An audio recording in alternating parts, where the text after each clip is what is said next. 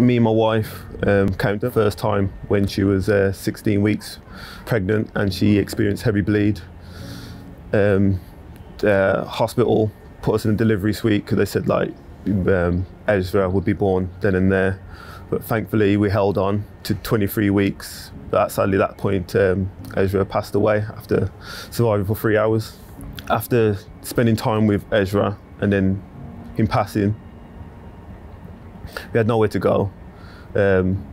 We knew he was on a delivery suite, so we just felt like we shouldn't stop in there because the room was needed for another woman.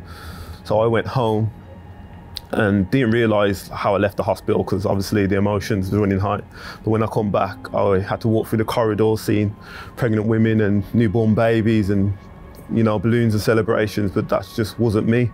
I really didn't want to go in, but I had to go in for my wife. And then, because it's back in the same room, everything just came.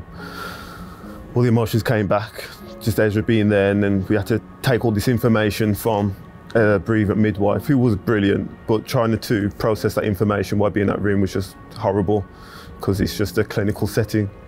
With the Woodland House, you got time to just have a moment to think about it, to then take in the information and have it's hard to say to make the best of the worst situation, but to actually come together with it, with the terms and ideas that, you know, you won't be taking your child home.